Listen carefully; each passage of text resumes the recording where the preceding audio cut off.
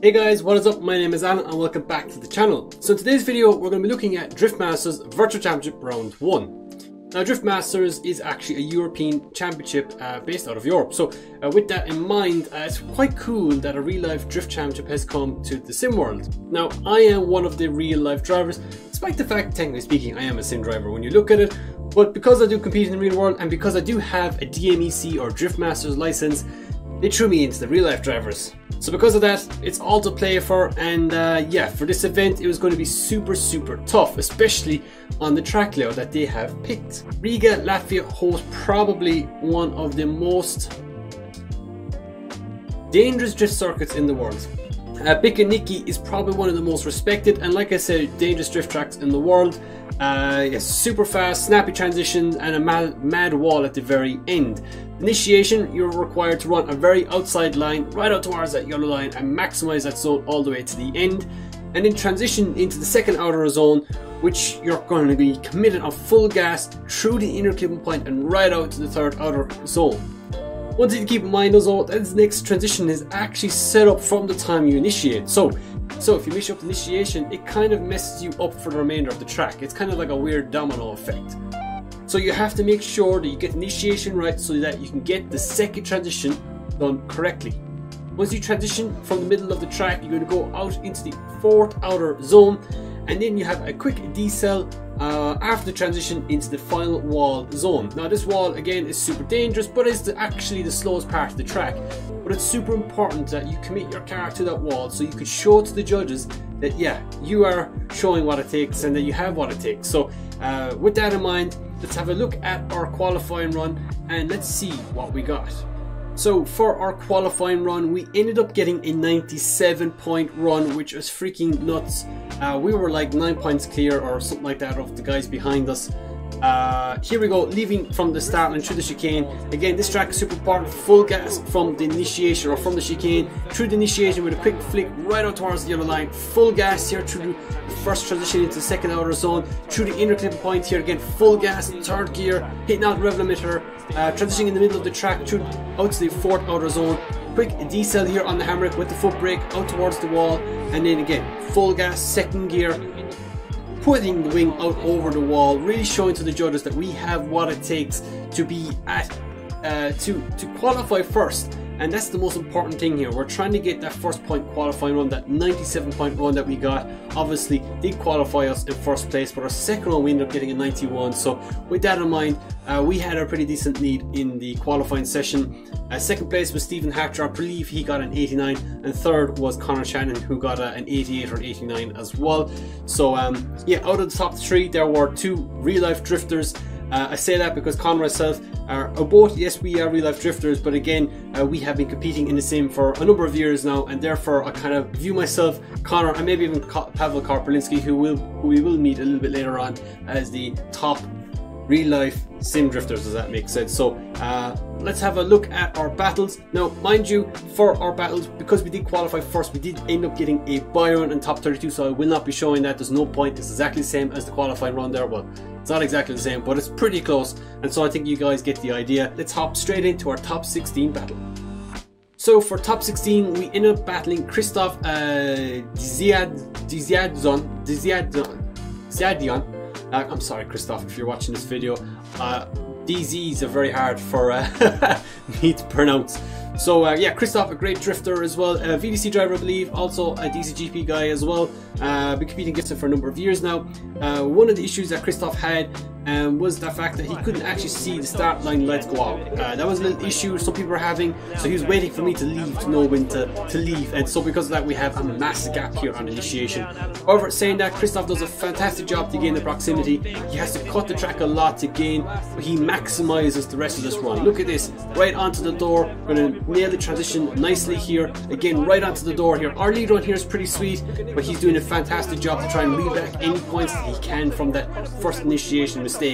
and as across the line here, he's all over me. So heading into this chase position, we end up having to restart this starting procedure twice, because unfortunately again he couldn't see the lights go out, so he jumped, and then so anyway, initiating here again, I make sure that I'm closer here at this point. That was the biggest deciding factor, was the initiation point. If I was the same distance or further from what Christoph was when he was chasing us, we probably would have gone one more time here, because Christoph did a way better end half of the circuit, but I knew that consistent proximity was going to win this battle. He had a massive mistake in the chase position, and he even had a massive mistake on his lead position as well, dropping a wheel out over the yellow line. So it was important for me to maximise the areas of where he was weak in his chase position and make sure that we were better in those places to guarantee us the win. Ended up moving on into the top 8. We did enough in that situation, and this next battle versus Christian Petrov got very, very interesting. So as we leave the start line versus Christian Petrov, through the chicane we go. Christian obviously is again another VDC driver. A lot of these guys are VDC drivers, and massive flick initiation here from us in the lead position. Again, trying to do the same lead run that we did in qualifying. My mentality all the time in competitions: do the same lead run back to back. Do what we need to do. Christian here doing a fantastic job in the chase position, straightening up in certain places here, and not the strongest finish to the chase run from him. I think it was obviously a mistake, not the chase run that he probably would have wanted. But swapping positions here again, we just needed to have good, decent proximity all the way through. We didn't need to be any more aggressive, but we just need to be consistent. So with that in mind, again, not as wide in the lead position as Christoph in the first outer zone. We match him for angle as best as we can through the whole course. Again, we're not running door to door here, we're keeping a bit of a distance. We don't need to run door to door. We'll bring the door to door when we have to. But for now, we're just going to keep consistent proximity, make sure we're closer in the places that we need to be closer in to maximise our points and hopefully find an advantage in areas that he lost out on. So we did him getting the win and moving on to the final 4. And this was the start of some crazy battles. So for the final 4, we ended up meeting Pavel Karpelinski, fellow real-life driver, Drift Masters driver, but also sim driver as well. We've gone back-to-back many times at Drift Corner Grand Prix, but here we are in the lead position, maximising the lead position here in the first outer zone. A bit of a contact on the first transition, didn't let that phase us. Power all the way through the second transition, through the 4th outer zone, transition into the 5th outer zone, and Karpelinski is right there with us, door to door, all the way to the finish line. Fantastic chase run there from Pavel, but we knew that he had a contact from us in the transition, so we just had to be cleaner. So we're going to initiate here. I'm going to initiate nice and aggressively to maximise that area. We're actually wider than him here in this place, but as we go through the first transition, door to door here all the way through. Going through the second transition, again, just maximising the places that we can. Consistent proximity here is key. The judges were looking for mimicking. They didn't really necessarily care so much about door to door. They wanted us to mimic, which is slightly different chase driving style versus other virtual championships and either real life championships in the world. I'm personally more used to the door to door stuff in VDC and also in DCGP, but I'm also used to the door to door stuff in real life as well in Ireland and the UK. So it's a little bit of a different driving style, and in this situation, Drift Masters judges wanted us to mimic, which is a more of American style of judging. Personally, I prefer the door-to-door stuff. I think it looks way better than the mimicking. I understand the mimicking logic, but I don't know, I just don't think it looks as good. And I think anyone watching the stream would agree with me that door-to-door looks more impressive. If someone's able to do door-to-door consistently throughout the run, of course they should win. It's way harder. Mimicking is an easy way out of chase driving. It does look nice if they're timing everything correctly, but it's a very specific style of chase driving, and only a certain percentage of people really like it. I think most of the audience really do prefer door-to-door drift driving, but that's my personal opinion. Make sure to put down in the comment section below, what do you prefer? Do you prefer, front wheel to back wheel chase driving with same transition timing, or do you prefer door to door, really showing the aggression and not really having that same dancing mimicking feel?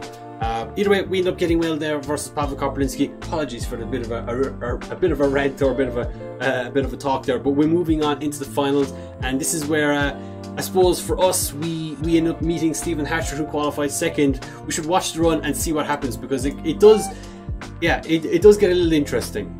So here we go, leaving the Starline versus Stephen Hatcher in his Mazda RX-8. Stephen is actually an ex-VDC champion, and so he's a force to be reckoned with, but unfortunately he makes a massive mistake in an entry. He did tell me here after our battle that, you know, he knew we were one of the fastest cars in the straight line and they were very quick to the first corner, so he really took a massive risk. He said, look, he'd nothing to lose, and so he wanted to get onto the door from the get-go, and unfortunately the car just washed out a tiny bit more, put a wheel into the grass and then sent them spiralling off into the wall. So swapping positions, all I had to do was just, you know, be there, just not make any mistake.